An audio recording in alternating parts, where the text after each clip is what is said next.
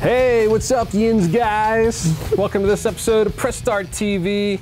It's February, the end of February, leap year February, so you have the extra day in there. A good way to remember all this stuff, by the way, is leap year, Olympics, presidential campaign. It's all the same 4 years. So there you go. Hopefully that helps. Anyway, welcome to Press Start TV. My name is Will. This is Nine. Yep. This is James. Hey. Guys, let's talk about some news. So Smite, you Smite fans that are out there, you Xbox Smite fans that are out there, loving that game, is what somebody told me the other day that we were playing online with. Smite is life. Yeah. Smite is we life. finally get a piece of that pie. Finally coming to PS4. Pie. That's pretty exciting news, I guess. Yeah. And shout out to Gabriel, their marketing PR guy. Great game, great gag. You guys are doing great. Now, what do you Smite PS4? This is a big deal. I mean, I have an Xbox One now, but I don't have Xbox Live Gold, and I really want to play Smite. You're like holding out on that. Congrats, by the way. It's so close, but I can't play it. But now, with it coming to PS4, I can play it and have fun and you got a white register now, and you already have a Smite account and have played. Your skins and everything will carry over. Oh, that's awesome. Ooh. That's really cool. Well, that you have would to register now before the game comes out. Register now. I would do that, but even when I played on PC, I don't know if I unlocked too much. But right. Yeah, but I did play it when it was on PC. My PC being a toaster, so I didn't get to enjoy it as much. I was looking at the PS4 launch visuals, and it looks awesome. It looks so. Did you see that like finisher where she spears them and then the dragon comes out? I was like, all right, I need this. I can't wait. It's the first MOBA that I've been super duper excited for. And I'm just like, this looks like a fun game to play. As well, now, for the people who haven't played Smite, what is it about this MOBA that makes it great? Well, first of all, you're tapping into mythology, which I think is awesome. Like, they're using Greek gods, Roman gods, all that stuff. First time I played the free character rotation, it was Hermes, basically, and like one of his attacks. Like one of the weakest characters. Yeah, but yeah, and he runs across this map straight up, and like you could beat people into a turret, which was just what I kept doing. I was griefing people really hard, but every character was a lot of fun. Yeah. There are a ton of characters, all cool power-ups. Yeah. Constantly adding more. Yeah, well, because you have finding more. Using mythology, you really have limitless. You have years and years of dead civilizations, deities. Do you think that's why we like God of War so much? No? I love God of War. I know. Yeah. I know. The Greek mythology behind God of War is fantastic. They get it perfect, but I wonder if it's just the setting that makes God of War great. Well, I think it's great too because they also incorporate things that aren't typically like gods. Like,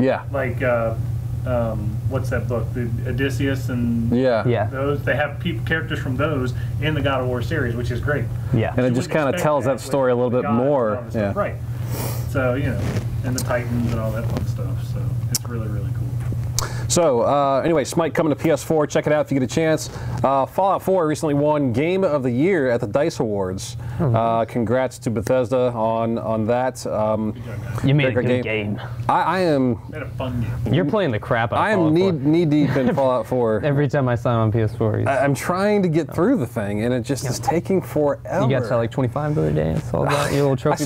I liked it. You're the first person that sent me a message on the trophy I got. It's the first time I've ever done it too. I was just like, congratulations. It's like, thanks, man. I just saw it pop up. I was like, I know he's just. Dude, I was totally like, yeah, I think that was a good job, wasn't it? Do that more often with your friends when you see a good trophy. Because I don't think I've hit 25 yet.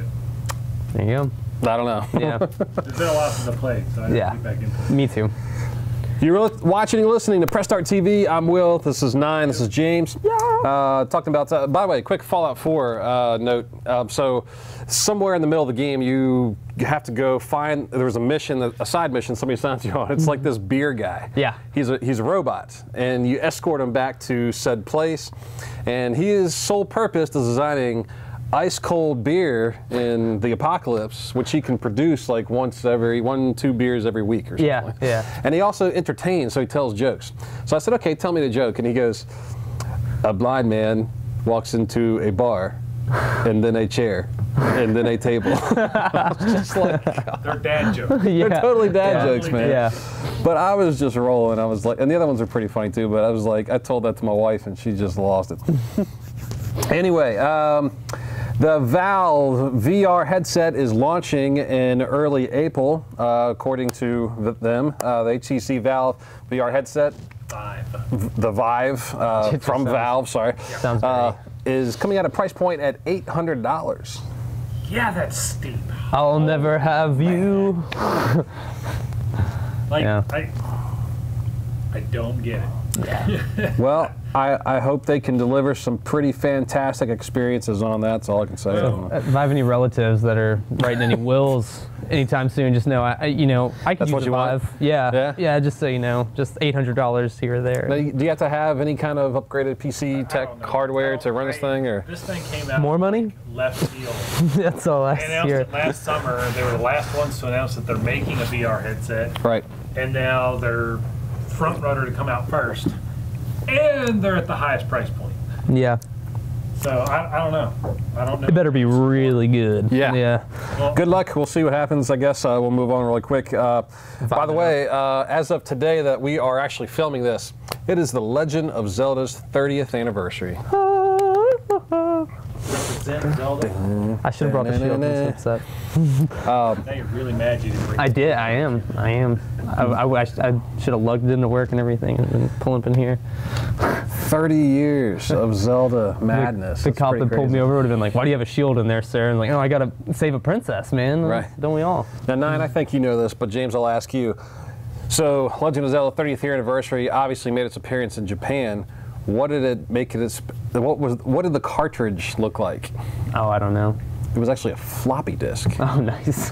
It was a gold cartridge floppy at all. disk. Gold floppy disk, Nice. and it only had one little bar at the bottom of the title of the game, and that was it. There's no picture, there's no details on it, just Legend of Zelda. But Japanese, of course. that's how you could play it. That Yeah. was pretty cool. And we're going to talk about The Division, by the way, when we get back and give out some huge thank yous right after this.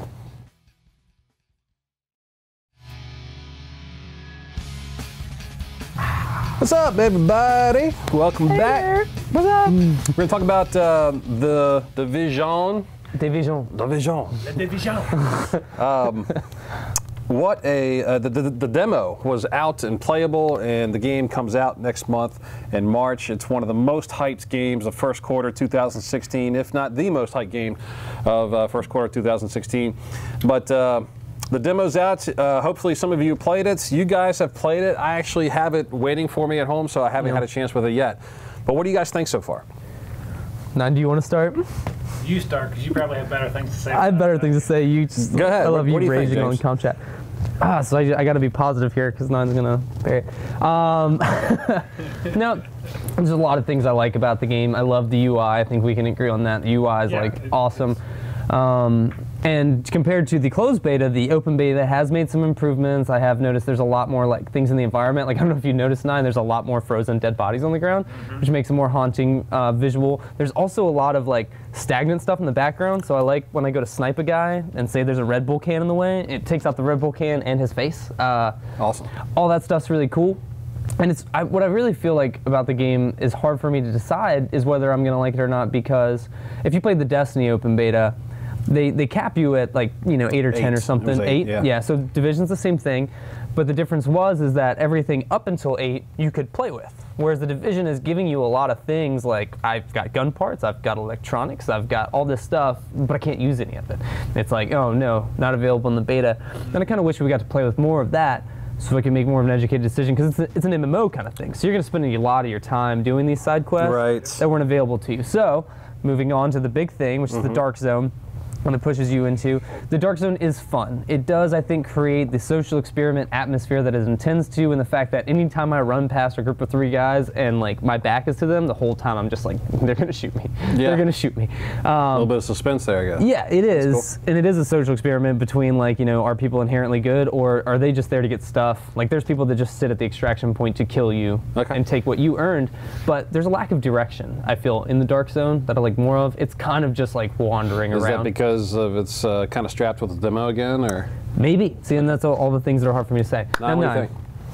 I got very bored very quickly. Did you? Yeah, like as soon as we finished all the like PvE stuff and went into the Dark Zone, because he was level 8 and I was only level 7. Something else It they put us on changed. separate servers, which I think is a little ridiculous for a beta you're trying to get across with mass people. And correct me if I'm wrong, the closed beta, that wasn't the case. I felt like I don't remember. I spent a lot of my time in the Because I Dark only Zone. spent very small time in the closed beta in the Dark Zone. Yeah, I was trying to level up my Dark Zone level and my regular level at the same time, but I remember playing with level 8s and stuff. Right. I feel like people complained during the closed beta and were like, oh, I get killed by a level 8, even though it didn't have much to do with it. I liked it, but at the same time, for the beta purposes, they didn't need to do that. I Yeah. like that idea because that's how they'll separate the level 30 end game stuff from the level 29s and lower. Yes. You know? Because they said it's going to be a totally different experience. Guys. So, yeah, you're watching and listening to Press Start TV. We're talking about The Division right now. My name's Will. This is Nine. This is James. Hello. By the way, great stream with your sister joining. I thought that was cool. I know, James, you were on there as well. Your sister looks just like you. Yeah, I didn't see her. I'm I a just year and heard a half you older guys. than my sister, too. Yeah. That's Well, the creepy Taylor part. pulled up the stream for me the next day, and I looked and I was like, oh my god, they Yeah. do look exactly Yeah. like. You just need a chest piece, and you guys are like, Yeah. longer hair. I couldn't tell, man. Anyway, so I got really bored, like really fast. I got bored faster in the open beta than I did in the closed beta. Because in the closed beta, I felt like there was more encounters constantly popping up. The open beta, once you finished all the encounters, that was it. There was nothing else to do. Yeah.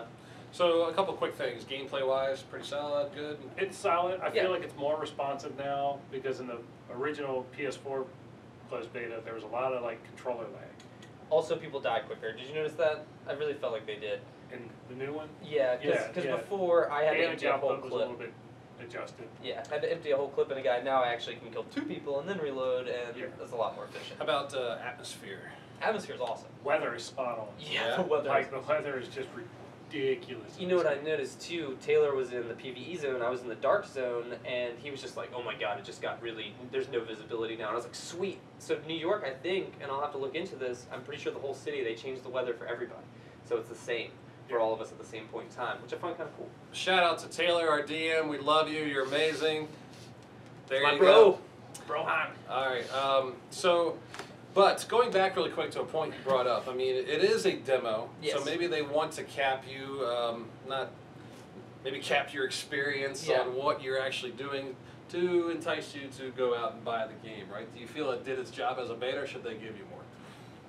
I mean, as a beta, I guess they were just out to test server load and functionality and get critical feedback on gameplay mechanics, not really, give people the full experience of the game.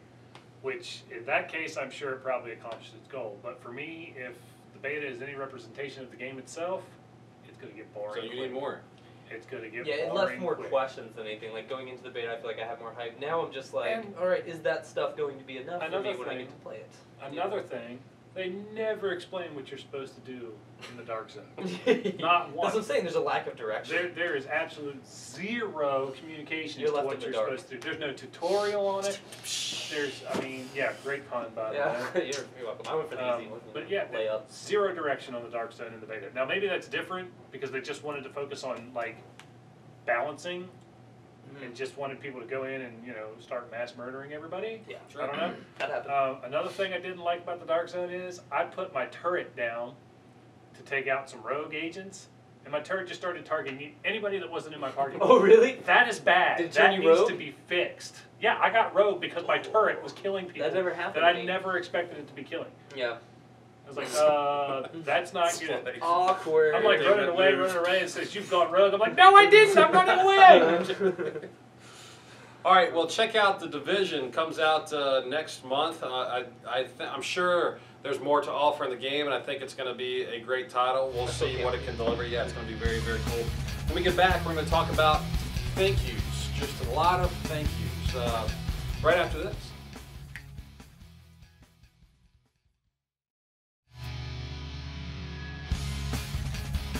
Hey, welcome back. Thank you so much for joining us. That leads me into our next segment. By the way, my name's Will. This is Nine. Hello. This is James. Hi. You're watching and listening to Press Start TV. We would just kind of want to thank anybody and everybody in our lives just that has inspired us, has supported us, whether gaming, anything at all, and just give shout outs to basically anybody and everybody in the video game world, family, personal, doesn't matter. So let's just kind of have a little round robin conversation here about who we'd like to thank. So I'll start off. I'll thank, of course, my family for allowing me to play video games so much. I got 2 kids, and you know it's not easy to get in time to play. So thank you. Oh, we know. Yeah. I also will continue just a little bit, and I want to thank all of our employees at Press Start, and of course you 2 guys at Press Start TV. It's an honor to be able to work with such great people. So there's my start. And Norman Reedus. I want to thank Norman Reedus for Walking Dead. and bringing back the squinty eye look again. That works. And I hope Silent Hills comes to fruition. Guillermo. Silent Hills, but it'll be something. See, some people still think it's going to be Silent Hills. They can't because Konami owns the franchise. I know, but they're just... He's going to... like Norman Reedus is going to challenge something them like it. As long as it's something like those lines. Norman Reedus will challenge them to a match of manliness for the title of Silent Hills, I feel. And then we'll see. James. My wife, my mother, and my daughter for being in constant support through everything. And my dog for not chewing up any of my gaming related materials for repurchase. It's truly great to work with you all. Red Bull for keeping me pepped up through these segments and, you know, we love us some Red lots Bull. of dance moves and various things. For sure, Red Bull. That's on my list as well. Yeah. The Witcher for, you know, just keeping me coming back and constantly making me do more and more side quests. It's like watching an anime that has filler that's actually good. Yeah, so the side quests are fun. Yeah, everyone. Yeah. Yeah. I'll thank Bethesda for giving me that experience with Fallout. Yeah, definitely. And CD so Projekt many Red. other titles, yeah. Yeah, I mean, giving me the open world experience I never dreamed of as a child. And yeah, because those are the experiences that people are into. I mean, that's what you can do with games now. I mean, imagine 10 years from now. I mean, it's going to be crazy. No? I will start with my parents for ever buying me my first Nintendo system. True. Oh, man. Me too. And pretty much just letting me have free reign of video games. They never, like, told me I couldn't play something because it was too bad or too violent or too scary or whatever. Awesome. So they let me kind of be my own judge and like be responsible about it. That's cool. My mom did that too. I props to them for raising a kid smart. Well, they felt... I wouldn't say I came out smart, but I certainly missed a couple classes because of video games. We'll leave that at that. And then, of course, my current family, my wife and 2 kids. My son loves playing video games. Hopefully my daughter will enjoy playing video games. And my wife for being supportive of what we're doing here. So. Does your wife play at all? No, my wife is terrible at video games. My 5-year-old son, well now he's 6, actually taught my wife how to play video games. Awesome. Because he's better than her. Oh wow, that's really cool. He was figuring stuff out on Knack. Your children were the gateway drug for your wife. That's good. It's great. It's awesome. Anyway, and then, you know, companies like From Software. Yeah, sure. For games like Demon Souls, Dark Souls 1, 2, and soon to be 3, and Bloodborne. But mostly, actually, if I had to pick 2 companies to thank, I would thank Nintendo for The Legend of Zelda, The Ocarina of Time. Yeah, wow. My all-time favorite, like, open world game. And Rare for GoldenEye. Oh, wow. GoldenEye was my absolute favorite N64 game. Yeah. And it was like, I have to play games for the rest of my life because of this game right here. I mean, in my opinion, that's the game that started multiplayer. I mean, to the degree that it is. I mean, it's just... It's certainly put it that's the game that made you want to go over to your buddy's house and sit down and get... ended friendships. It's just crazy, man. I'd like to thank Square Enix for giving me Final Fantasy VII and so many Final Fantasies. And I'm going to preemptively thank you for giving me Final Fantasy 15 in 2016 because I won it. That's about it there. I'll thank the big 3, Nintendo, Sony, and Microsoft. They, you know, they've had their bumps and issues along the way, and they're obviously competitors, but, you know, for us, we're all gamers, and you want good experiences, and I love it when the 3 of them complement each other and talk to each other. It just does me good, because that's what gaming's about, in my opinion. We're all gamers. We all use the same health potions. I'll also thank my mom for buying me my I actually had an Atari 2600. But I didn't play it. And I remember going to the store back in the day. It was like Montgomery Ward or something like that. Yeah.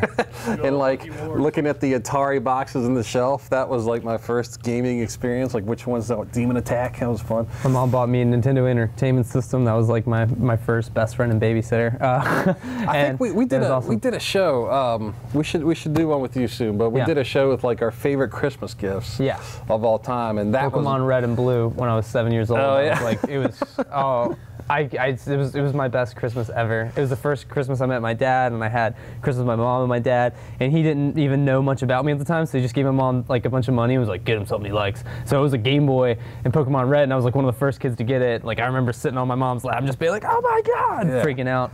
I'd like to thank Mortal Kombat too for initially bringing me and my wife together. Oh sure, that's a great story.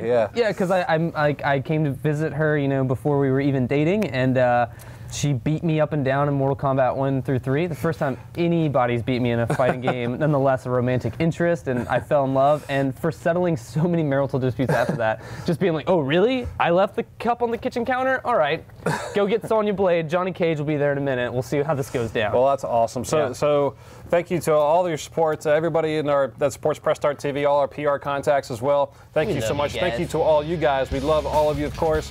That's all the time we have for you today. Check us out on PressStartTV.com. Until next time, we'll see you. Sayonara.